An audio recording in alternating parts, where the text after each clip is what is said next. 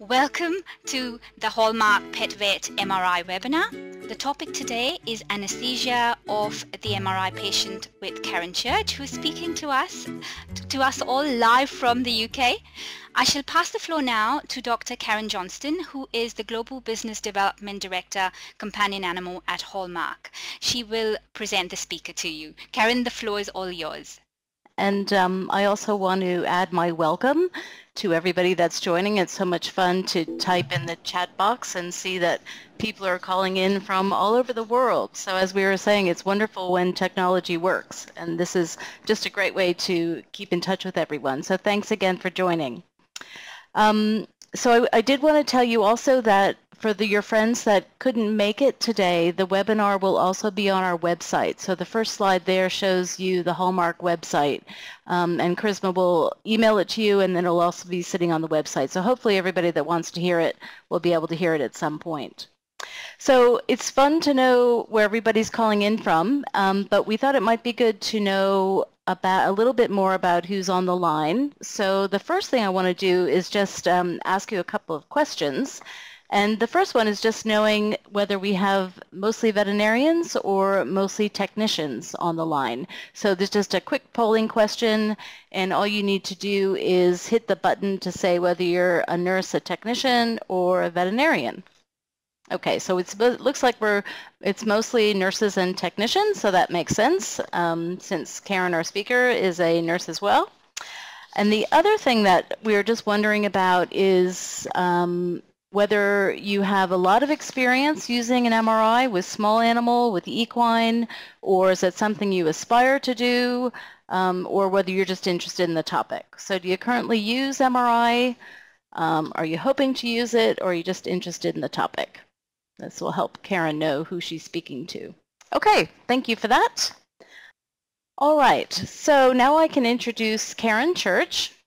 Karen is the head neurology nurse at Southern County's Veterinary Specialists. It's a very large, multidiscipline small animal referral hospital in England, and she spends most of her day in the MRI suite with dogs and cats. So she's really the perfect person to give this lecture, and I know you're going to learn a whole lot from her. She's going to give you some great tips. She's actually a really uniquely qualified vet nurse to give this talk, as she's an AIMVT nurse. This, many of you probably know, stands for the Academy of Internal Medicine for Veterinary Technicians. And I know this took a lot of work for Karen, a very hard exam during ACVIM a couple of conferences ago, but she's now recognized as a veterinary technician specialist in neurology. And it's something really to be proud of because she's the first nurse/technician in the UK to get this degree. So well done, Karen, on that. And with that, I'm going to turn it over for you to give your presentation. As Charisma said, if you have questions, please type them into the chat box and we'll collect those. And then at the end, we'll do 10 minutes or so of a Q&A. Oh, and I see, Samantha, you're an MRI tech, so you answered my question earlier. Thank you for chatting in the chat box with us. Okay, Karen, over to you. Thank you so much, Karen. That's a lovely introduction. And I shall begin my talk on anesthesia in the MRI. So obviously, you know that I'm a head neuro nurse at Southern Counties, which means that my role is to support the neurologists with their diagnostics and treatment of the neuro patients. So on a daily basis, these patients will require advanced imaging, and obviously one such being MRI. So hence, I'm going to talk to you today about how we go about anaesthetizing our patients for the MRI. Hopefully, during the discussion, I'll be able to give you some tips on anesthesia, and a lot of it will be unique to the Hallmark MRI system. So let's begin.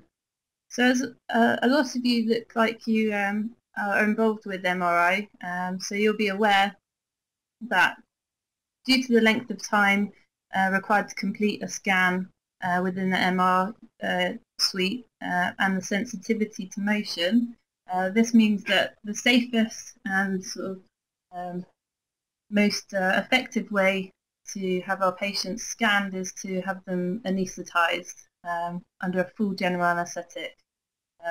Really, because this means we can provide the most safest form of immobilization much preferred over sedation, as it's far more predictable and we're able to control it better, and obviously we're able to monitor them with much greater efficiency. Now, something which is not very common, and that is staff training. Really, I think I'm right in saying within America as well, but definitely in the UK, there's no formal training within our veterinary technician or veterinary nurse training.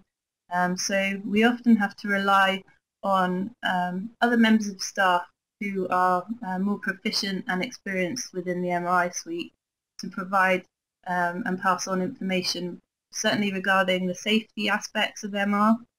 Obviously, we're working in an area with a high magnetic field, so strong magnetic field, sorry, should I say, and this obviously carries inherent risks that we should be aware of regards to our own personal safety and our patient safety.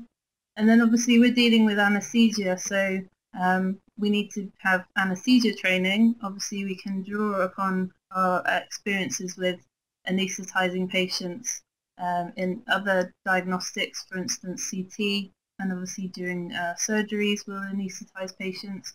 So we can really draw on our expertise from those and carry them through to MRI.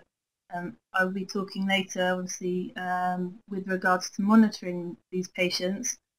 We lose a lot of the ability to do our hands-on examination, so we really have to get used to how we monitor anaesthetics using various pieces of equipment and reading things like heart rate and rest rate, and really doing everything from a distance rather than touching our patients. So that's something we have to consider. And then obviously we can do extra research sitting and listening to CPD like this, or reading articles and books on the subject. Although it's very limited, there's often short paragraphs within MRI books that refer to the anaesthetic side of dealing with these patients. I'm just going to ask a quick question to you. So if you're a veterinary nurse or veterinary technician, which statement best describes your use of MRI? So we have, I conduct most or all of our scans and consider myself to be an expert in using the technology. I conduct most or all of our scans and consider myself to still be learning how to get the best out of the technology. Or I conduct routine scans but don't consider myself an expert. I am involved in patient care, prep for MRI, but I don't run any scans myself. And then our practice doesn't have an MRI and I'm not involved in this area. So the answers will be 1 or 2 veterinary nurses or technicians specialising in the technology. Anyone should be able to use it, and all vets and vet nurses should be trained, or should be operated by veterinarians.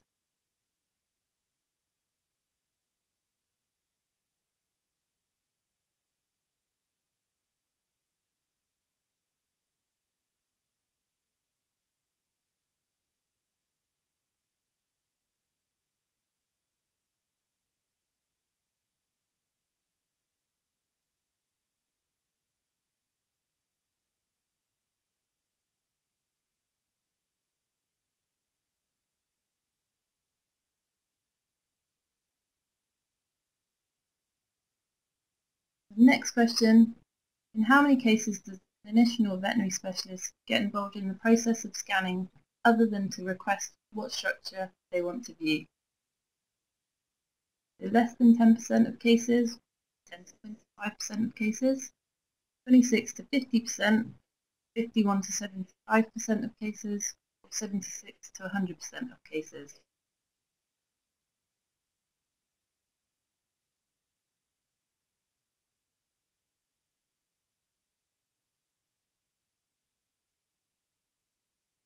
Okay, so we finished our poll. Back to the talk. So the neurological patient. I'll obviously focus and draw on my experiences of anaesthetizing patients with neurological pathology whilst discussing MRI anaesthesia, as this is the patient which will most commonly be using MRI for. Really because the MRI is probably the best advanced diagnostic imaging for obtaining images of the brain and the spinal cord and peripheral nerve disorders. The intracranial pathology it's good for, spinal peripheral nerve disorders. So as I said, it's far more sensitive of the soft tissue structures than CT, for instance, and we can identify brain pathology or lesions within the spinal cord parenchyma with much greater detail. So, as I was saying, patient preparation. After the neurologist has made assessments of their patient and requested MRI, and that we know that we need to prepare them for their general anaesthetic, we need to stabilise them, which will involve extracranial stabilisation. As I said, this may require taking a blood panel and checking their renal and hepatic function, and by doing hands-on checks, so auscultation of the heart and lungs to check that the cardiovascular and respiratory system and their status we consider stable enough for an anaesthetic. This is also an opportunity to make sure that there are no implants with the patient that might be either non-compatible with the MRI. So for instance, if the patient has a cardiac pacemaker, then that will mean that they won't be able to enter the MRI. Whereas if it's an orthopedic implant, then usually the next generation, the more frequently used implants nowadays are MRI compatible. And obviously, so long as the surgery for those things hasn't been recent, because there can be a risk that these will heat up within the MRI bore. So these are all the opportunities that we can take to make sure that our patient is safe to enter the MRI suite. Once we've done that, then we can gain IV access. As you see, my little Daxi here is awaiting his MRI, and he has IV catheter in place. As everyone will be aware, that will mean we can give medications, which will include pre-medication and fluid therapy if we need to stabilize them and make sure they're hydrated. And this also means we are ready for induction. So, pre-medications, why do we use these?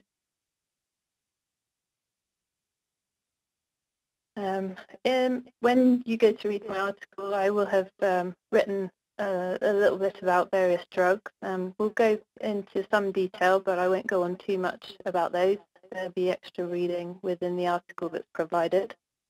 But obviously, we need to use a pre-medication, as this will help us relieve any anxiety within our patient and hopefully promote a calm patient, which will mean much easier handling, and therefore the induction will be smooth for the patient and ourselves.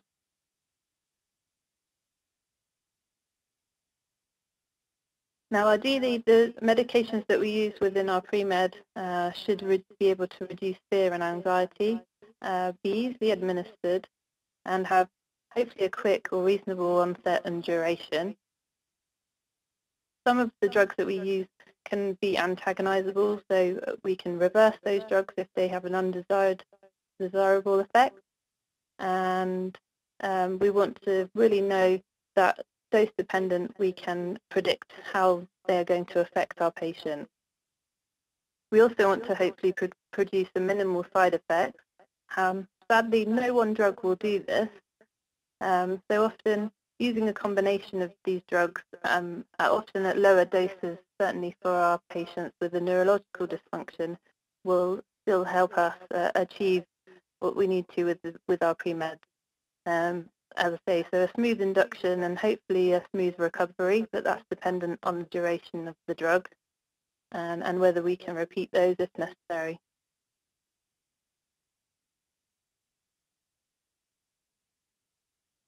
And then obviously this use of pre-medication will mean that we can reduce our doses of induction agent and then our maintenance anaesthesia, so our inhalation gases often. So really it means that by using a multimodal effect, we can reduce the drugs so their side effects will be reduced again, something important to remember when we're dealing with a neurological patient, because they're often very debilitated. So as I've been talking about the neuro patients, we can split them into intracranial patients and spinal patients. Those are usually the categories that we're dealing with. There are a few considerations to be aware of when we're dealing with these guys. So we really want to try and give drugs that have minimal side effects and minimal effects on the cerebral perfusion pressure and the intracranial pressure. These guys will often have a raised intracranial pressure, so we really don't want to exacerbate that. ACP is a sedative, I might mention, that is often very useful. However, with our intracranial patients, the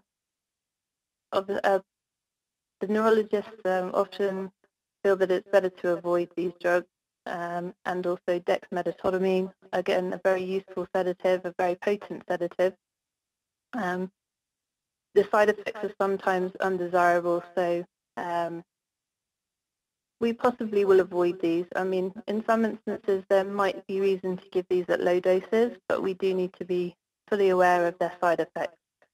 So ACP will cause quite profuse hypertension, and that's something that we don't want to create in our intracranial patients because of brain perfusion. We really want to avoid that. And then with the dexmedetomidine, again, a very useful sedative. It can cause hyperglycemia, something which can already be a problem within patients with intracranial pressure, raising the intracranial pressure. Also, it has quite a profound respiratory depression. Again, this is something that we want to avoid with our patients with brain pathology. We'll often use an opioid with our patients if they're deemed painful enough. If it's sort of a traumatic injury, we would go for an opioid. We're lucky enough, I'm not entirely sure if it's available widespread in the US, but methadone, certainly at low doses. And sometimes with cats, buprenorphine is quite effective too, although it's got a bit of a longer time for action. With methadone is pretty good. It starts to work IV after about 5 minutes, whereas buprenorphine takes a little bit longer, up to half an hour.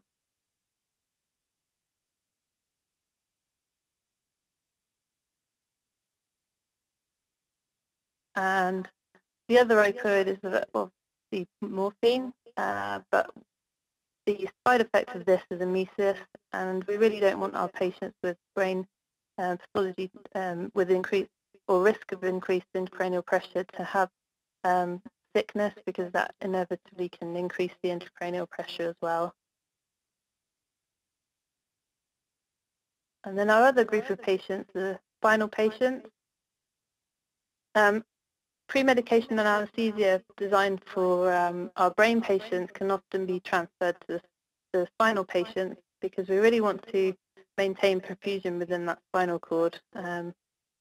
If the patient has a neurological injury that's causing problems with the spinal cord, so either traumatic or there's compression from a disc, then we really want to have that in mind, that perfusion of that spinal cord is paramount.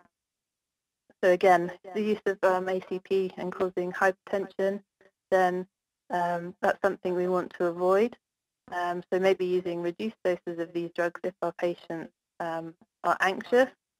They could be anxious due to their inability to walk if they've got a spinal cord injury, or just due to pain. So a combination of a sedative and good pain relief is very useful. The other thing to consider is our mechanical instability. So before we've imaged these patients, that we really need to be very mindful that if they've had an injury either to the spinal cord, either from an intervertebral disc compression or worse, more traumatic, or perhaps we're dealing with a fracture, then we need to be mindful that if we give heavy sedatives, then they may lose their the stability, but their muscle, paraspinal muscles might maybe relax too much to the point where they don't have that stability. So we need to remember that when we're giving drugs, and obviously when we're moving the patients as well, once they're sedated or once they're anaesthetized, that we maintain that stability. So moving patients and making sure their backs are straight, and we're providing that support mechanically. Then obviously patients with neck lesions, so cervical lesions, we need to be mindful that this can cause respiratory insufficiency. So considering the drugs that we use, so we don't exacerbate that further. And once we have anaesthetized these patients, we potentially may need to support this either by mechanically ventilating them or intermittently providing IPPV, so intermittent positive pressure ventilation. So we need to be mindful of these things in case we need to give extra support. So moving on to preparation of our induction. I've always used this little motto that the 5 Ps, so proper preparation prevents poor performance. So it's really important that we minimize the time of the patient's anesthesia. We all know that MRI takes a considerable amount of time. The imaging, obtaining the images can take up to an hour, maybe beyond, if we're imaging a large area. And with debilitated patients, this can increase our risk. So if we have everything ready before our patient comes for its induction, then this can reduce our time greatly. So this is just a quick picture of one of our induction tables with some equipment ready. So as you see, I'll just drag my pointer. Doesn't seem to want to work right now. Here we go. So we have here obviously the laryngoscope and some lube for the ET tubes. ET tubes aren't in this photo, but we obviously need those for the patient. And IV fluid therapy. And if you notice, we have an extension line for our IV fluids because we have quite a distance to go from the safe zone within the MRI to use an IV pump. We need to be able to reach the patient once it's in the bore of the MRI. We also need to have access to their IV, so an injection port needs to be accessible outside of the MRI scanner. Now with Hallmark, there is a door that has to be shut for the patient to go inside, and being able to have an extra long IV line means that we can access that quickly. We also have various things that will keep the patients warm. We've got some bubble wrap for their feet, and a blanket, and a bear hugger blanket, so warm air circulating blanket. And then each patient will have an induction tray, which I'll go through what's in there in a minute. So I think that's everything covered for that page. And then we'll move on to the induction tray.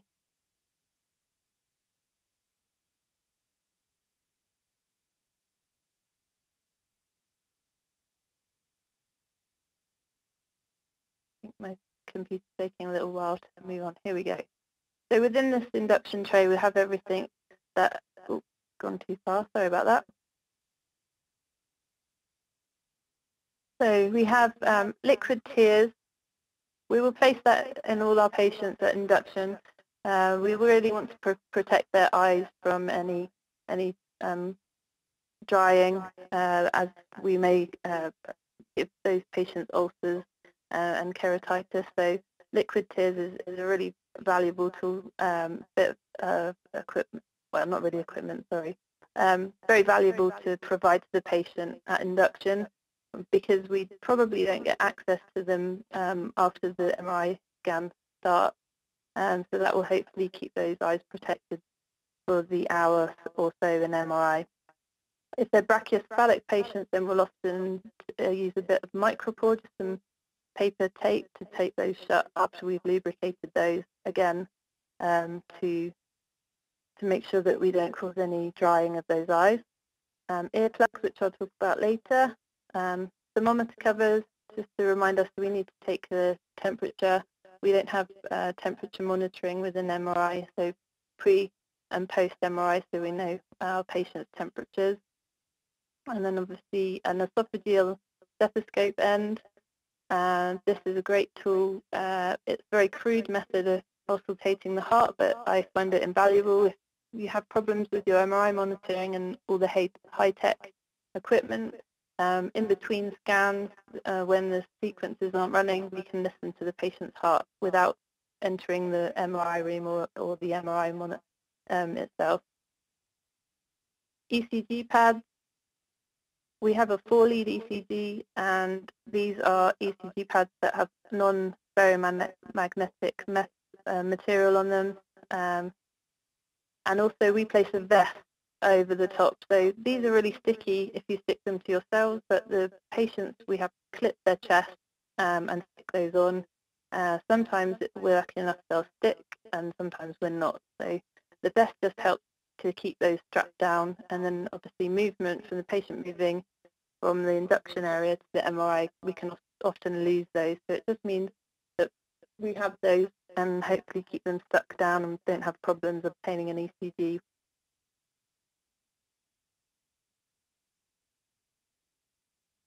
And moving on to our induction table, as we have our circuit set up here ready for our patient, and we have our vital signs monitor. Then we have our equipment to try and maintain our patient's body temperature. So we've got our warm air blanket. We also have an IV fluid warmer just to try and warm those fluids up whilst they're going through to our patient. And we also have a heated circuit here. Just to remember that's not compatible with MRI, so that was only used during the induction phase and preparation. We also have over in the corner a suction machine. This is just in case we have any problems that patients may regurg under anaesthetic, that we can sort that out quickly and provide suction if needed. Hopefully most of the time we don't need to use that, but it is there on standby just in case.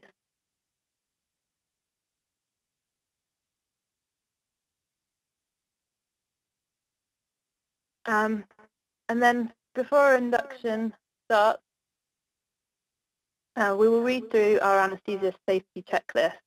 This one is specific to MRI, which I created. It's an adaptation of the surgical safety checklist that some of you may be familiar with, that were created by the anaesthesia group. This ensures everything that we need has been checked prior to induction. If you see, this is quite specific to our centre, but we need to check that the clinician in charge of the case is aware, and the radiologist is aware also that they will be available for the MRI scan because they run our scans at Southern Counties.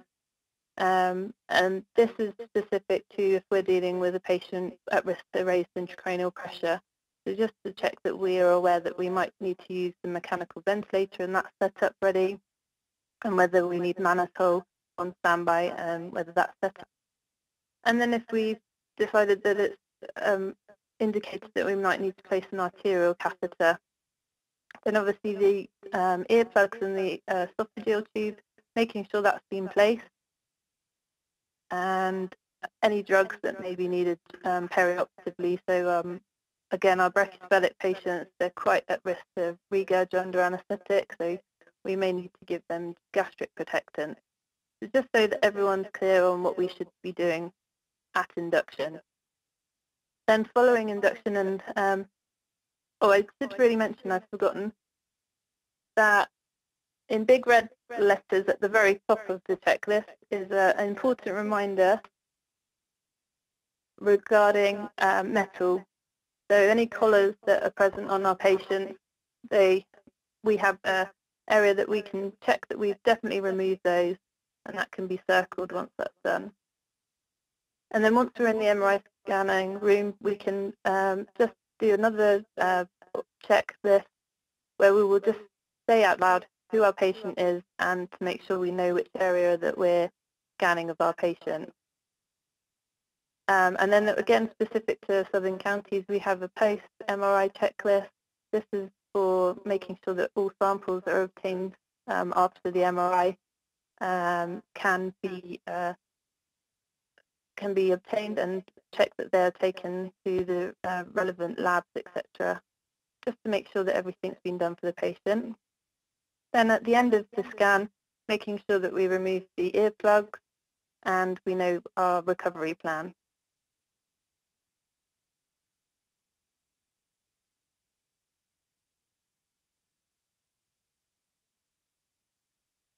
So I've just provided a couple of photos of our patient being induced for anaesthesia here. This patient is actually being pre-oxygenated. This is something that we do with our patients that we may have difficulty intubating, or if they're intracranial patients, providing extra oxygen.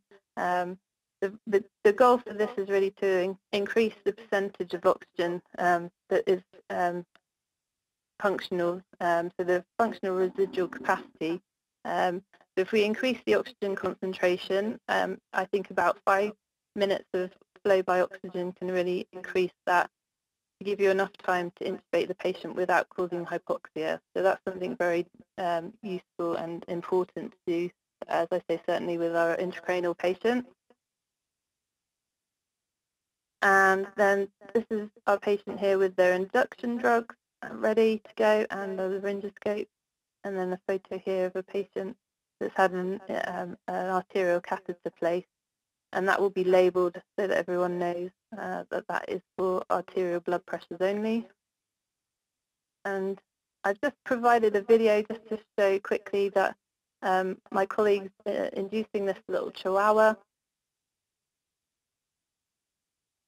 and just once they've induced the patient, seeing how they move their patient into the MRI. So that chihuahua is an easy patient to manoeuvre into the MRI scan area, and you can see them placing them on the MRI bed, and this little chihuahua is having a brain scan, so there's a brain head coil there, and they're being attached to the anaesthetic, and then I think that finishes. I'm about to move into the MRI bore. On the right-hand side here is the Doberman that's been induced ready for MRI. You see the ECG pads are placed on the chest, and this is because we have quite short leads for the ECG. MRI-specific ECG monitoring leads have to be quite short, and they're specific for MRI, so that they don't have any sort of metallic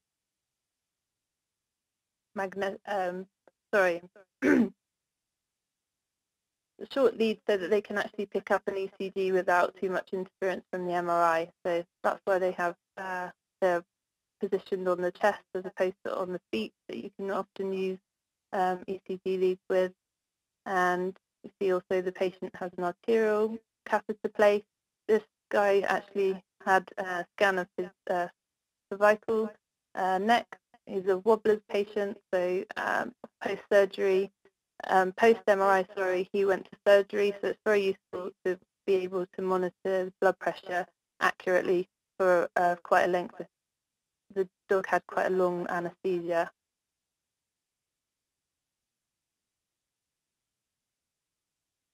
Now this image is of the Hallmark MRI table. It's really useful. This table can be moved away out of the MRI scanner. It can be unhooked from the MRI bore, which means we can push the trolley into our prep area, and we can move our very large patients onto this table and be able to maneuver them into the MRI suite itself without having to carry large dogs. As you'd be aware that a lot of trolleys that you can use to maneuver patients will be metal, and they'll be dangerous to use within the MRI field. And so this is a great way of moving the really heavy patient And also, as I said earlier, about maintaining stability. If it was a patient with a spinal cord pathology, then we can maneuver them by sidling our induction table up and leveling them off and be able to lift them with a couple of people safely without causing too much problem. There's a mastiff in here that's having a brain scan. So I mentioned earlier that we use earplugs. There are different types of earplugs that you can use. This guy is wearing earmuffs. They're quite large, so we can't really use this type because of the size of the head coils that we use for MRI. It means that they would have to be in a much bigger head coil, and that could compromise our imaging. So we tend to go for in-ear plugs. So laser light are the type of plugs that we use. These are really handy ones because they have a cord attached to both of them, so we can easily spot if they're in the patient's ears, and it means for removing them again, it's a bit of an indicator. We don't want to leave those in too long after their recovery of anaesthesia. Sometimes it might help the noise levels in the kennels, but we definitely want to make sure we've got rid of them after. The reason we need to use earplugs is obviously the high noise levels within the MRI bore. We try to aim for our plane of anaesthesia to be relatively light because we just really want to achieve our patients to be immobilized, and so the level of anaesthesia doesn't necessarily have to be as deep as, say, for instance, surgery, but the noise level within the MRI scanner can often cause the patients to react. The sound level is recorded at more than 100 decibels within the MRI. There was a study done by, I think the surname is et al., that had done some studies into human MRI and discovered that there could be some cochlear dysfunction caused after being in the scanner for an hour plus with this sort of noise level. I've provided along the side here just an idea of how noisy that really is. So more than 100 decibels, we're talking about sitting next to a leaf blower or an ambulance. That could get quite distracting or very annoying after a considerable amount of time. So this helps us with our anaesthesia, and by plugging their ears, hopefully that won't cause too much upset whilst they're under anaesthetic for their scan. Then moving on to our anaesthetic equipment. When you're monitoring anaesthesia within the MRI, really, really useful to have a monitor that is MRI compatible, because this means that you are able to use pulse oximetry and ECG, because they use leads that have metal, and then they can obviously be a danger to your patient when they heat up. The MRI compatible ones won't be doing that. So this is a great thing to have. You can still monitor anaesthetic with a non-compatible machine, but it means you won't be able to use pulse oximetry or ECG. The capnography you could use, you just need to make sure that the actual monitor is in your control room and the leads come through the hole in the wall. The hole in the wall is where we use our esophageal line, this long piece of piping, so we can hear the patient's heart. And blood pressure, non-invasive blood pressure cuffs often don't have anything ferromagnetic, so that again could be used to pass through the hole in the wall. But we're very lucky that we can use multi-modal monitoring. And then the anaesthetic trolley, this is an MRI compatible anaesthetic trolley. Again, being able to use this close to the MRI bore means that we don't have to use such long anaesthetic tubing. It still has to be of a length, so it's at a safe distance, but as I say, reducing that drastically, because if that was going through the hole in the wall, it would have to be much longer. we tend to use a circle for our larger patients, and we also have a Humphrey ADE. I don't know if anyone's familiar with using this, but I find it useful because we keep all our equipment in the MRI scan room. So this is bolted onto the anaesthetic trolley, and it can be quickly transferred and modified depending on the size of your patient. So you can use it in a Bain or a McGill style, without the absorbent canister for the smaller patients, and then for the larger patients you can have it as a circle. It also has the ability to IPPV your patient for a long period because of the APL valve,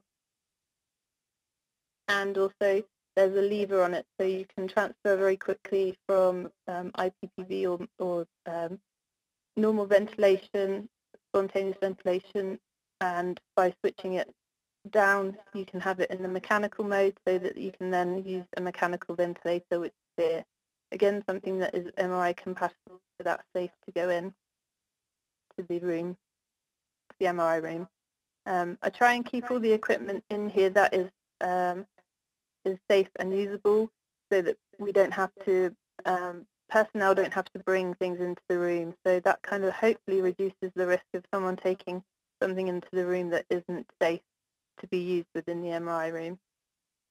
And you can also see the IV fluids line here. It's extra long, goes all the way to the patient, and there's an IV port there which you can use for either administering other drugs or contrast agent. I think the next slide will be a video just showing how we get our patients inside the MRI scanner. So here we see placing the patient into the scanner. The lines here are the anaesthetic circuit that can be clipped in, and then the monitoring lines, the BP line and capnography, etc. And then the hatch goes down. Now you might think that this is a bit of a problem in terms of monitoring your patients. Now obviously you can't monitor your patient hands-on, but with the design of the Hallmark MRI, with the hatch, it's self-shielding, so it means that we can enter the room during the scan without causing too much interference, and it means we can adjust our anaesthetic, inhalation gas and oxygen, etc. from there. As you see in the still, you can see one of our nurses being able to monitor from the distance with in vivo remote portion. The in vivo is the name of the monitor that we use. This is just a slide of inside the control room where we've got the remote portion. We can see the ECG and the capnography tray, and then we also have our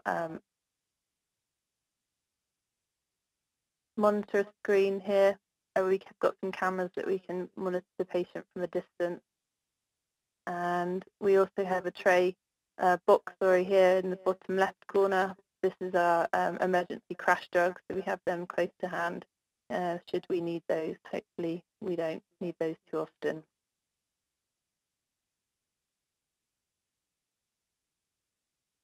So moving on, what should we be monitoring? In terms of anaesthesia, there's not really any different from providing anaesthesia in any other circumstance. We can monitor our central nervous system, our cardiovascular system, respiratory system, our temperature, neuromuscular system, and renal function. Now, our central nervous system, monitoring this, some of these are removed from our ability once we place our patient in MRI. So our palpebral reflex, our corneal reflex and gag reflex, these and jaw tone, obviously, we can't do our hands-on monitoring because our patient is now in the MRI scanner and closed off to us. So we really have to rely on our monitoring systems and being able to really make decisions on our heart rate and blood pressure and respiratory rate. So for the cardiovascular system, we have the ability to auscultate our heart, our patient's heart by means of the esophageal stethoscope. As I said earlier, it's a very crude method, but it really is useful between scans. Obviously, you have to be careful during the scans. The radio frequencies are very loud, so you don't want to be risking your own hearing by trying to listen in on that whilst the scans are going. And if you're lucky enough to have an ECG, we can monitor our heart rate and by our ECG.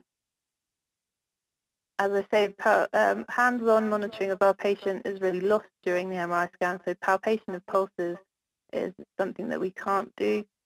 But if we have pulse oximetry, we are able to monitor our pulse rate and our oxygen saturation via this. Doppler flow probes aren't MRI compatible, so again, we won't be able to use those within our MRI unit. But if we want to place an arterial line, then we can have central venous pressure with those, and then we also have non-invasive blood pressure with the blood pressure cuff, the oscillometric version. So there are ways that we can monitor our cardiovascular system quite well within the MRI.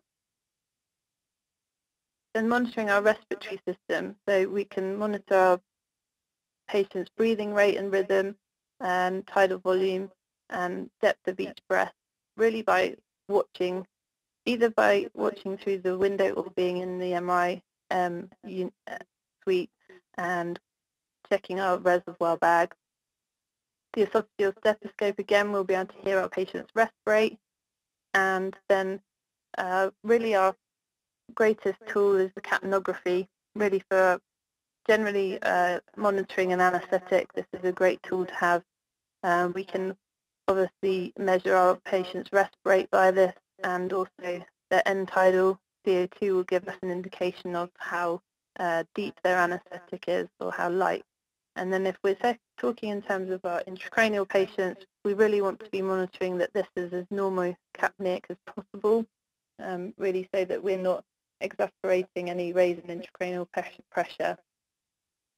If our patient has hypercapnia, so its respirate is very low and its CO2 is rising, then this can obviously worsen our cerebral perfusion and increase our intracranial pressure. And then observation of our patient. Although we can't do hands-on monitoring, we have good access to be able to view our patient. So viewing through one of the windows within the MRI, we'll be able to watch our patient's chest wall moving. And as I said previously, watching the reservoir bag will help us with all of these things in terms of checking the patient's respirate and rhythm. Now, Hallmark have cameras within their MRI, so this is very useful, as I say, to be able to either look through the window or from the monitoring room, from the MRI control room, we'll be able to see this on our camera. So this is a patient in dorsal recumbency, and we can see their back feet, hind legs sticking out here, and there's a blanket covering the patient, and we'll be able to watch the chest wall movement there. Then the front camera, the patient is quite far in this view, but we can see the anaesthetic tubing feeding to the ZT tube here, and then we'll be able to monitor his head and check that things like our pulse oximeter is still attached. If we feel that there's a problem with that, we've got good view there.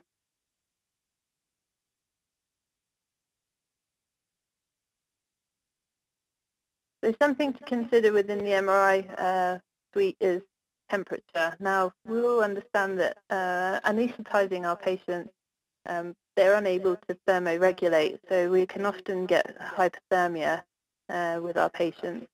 So during our induction phase in the preparation room, we're using all the bits of equipment that we can't use necessarily in the MRI to try and keep their temperatures up. So the heated air blanket, and with the really small patients, we'd also place things like the little vest.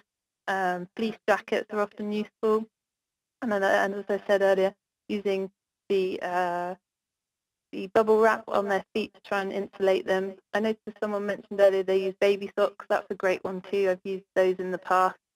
And finding them in the washing, though, in our practice can sometimes be difficult. They tend to go missing. Obviously, the reason for keeping the patient's temperature as normothermic as possible is to really counteract these side effects, so the metabolic rate decreasing, the blood viscosity and hypercoagulability of the blood. Not obviously they're not having, well, some patients may be having surgery post MRI, so these are things that we want to really kind of counteract.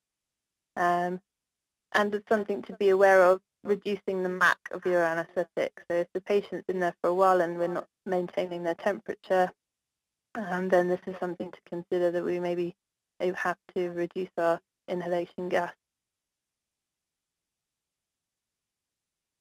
I'm sure a lot of you will be familiar with HMEs. These are heat and moisture exchangers. We use these on our patients at the very start of our anaesthetic. They take about 20 minutes to really sort of kick in and start working. And they will draw the heat from the patient's exhaled air and moisture and pass that back to the patient.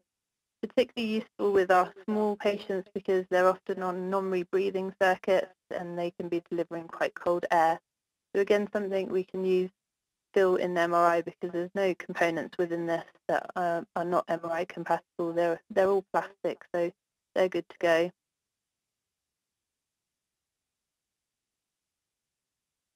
And if you noticed earlier in our induction area, we use a DeVal warm air circuit. This is something we can't take into MRI, so it's clearly labelled with warnings in case people think that is useful within the MRI scanning area. This provides a heated filament to the inspired limb of our anaesthetic circuit by copper wire, I think is within that. Something that really shouldn't be used within MRI because this will cause a lot of artifacts with your MRI, and it's a risk to use these. So unfortunately only able to use that at induction and then post MRI. So as soon as we've got the patient scanned, then we'll bring them back to this prep area and put them back on this circuit so that we can try and keep them warm if they've got too cold. There's something to mention that in literature for human MRIs, they often mention that patients can actually have heat transfer from the radio frequencies within an MRI bore. We don't tend to find that. I don't know whether it's because our patients are much smaller and we're obviously always having to use anaesthesia, which contributes to causing hypothermia. But we have never really tend to notice that the MRI is causing any heat transfer. So we really do put it on our list of things to kind of combat, and that's heat loss. Just going to compare really large patients with really small patients. They obviously carry inherent complications between, both unique to the small patient and the large patient.